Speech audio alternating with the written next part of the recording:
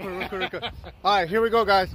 So I know a lot of you guys think I'm mean because of my events and I put you through punishment, but I got a warning because I was going a little fast, and the nice officer here pulled me over, and then he asked me if I consent to sign, like literally search my entire vehicle.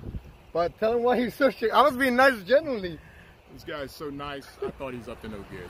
Oh my God. The nicest guy I've stopped in probably 2 years. Oh my God. Honestly, even though I knew I didn't have nothing to hide, nothing to worry about it, but I was a little nervous because, I mean, it happens where fucking people get shot. So I made sure right away when I got pulled over, my hands were on the wheel. When I was just, anything that he would tell me, I was just listening. But low-key, I mean, that damn search of my car, he searched the engine, the panels of the door, everything. It took about 30 minutes. And, you know, most people probably will be bothered because, you know, you got a place to be. But I just took it and make the best of it. And you just got to do what you got to do, because when the time comes, if you do need to call the cops or the highway patrol or anyone, your bitch ass is going to call. Good luck. Go to places like, you know, my country, Mexico. Man, you ain't calling no one. You know, I did ask him after he did all of that. I asked him, can I take a picture with you?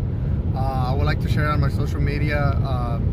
You know, people always post about the negative and all this BS. I would like to post something about the positive. I mean, it's not positive that my fucking car got searched and I got delayed on my trip, but it's positive that when you do things the right way, everything will be fine.